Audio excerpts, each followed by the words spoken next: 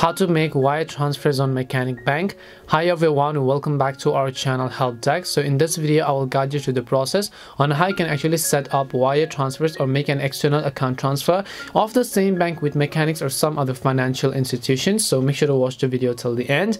Now first of all, what you have to do is just click on the Move Money, which is at the top of your online banking homepage. Then click on the button that says external transfers, as you can see over here.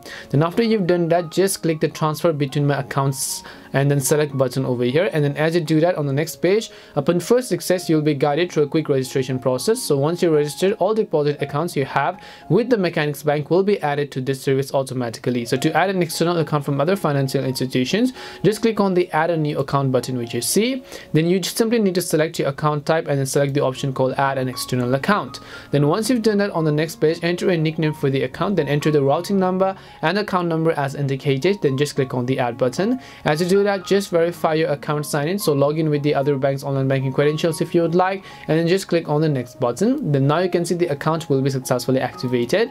On the next specific page, you have to actually verify the account with a trial deposit. So click on the next option over here, and then over here you can see transfer funds. So all you have to do is simply choose one of the account choices which has an account with them, and just click on the next option. On the next specific page, enter the transfer amount, select the from and to accounts, the send on date, delivery speed, and add a memo if desired. Any fees associated with your external transfer will also be displayed on this page and may vary based on speed. Standard transfers take 3 business days and express will proceed in the next business day. So click confirm if you are ready to proceed with the transfer. Then if you want, you can also actually set up a recurring transfer, which for that you can just select the option called review transfer over here, click on the confirm button, and then you should also be able to see that the transfer is scheduled to be sent.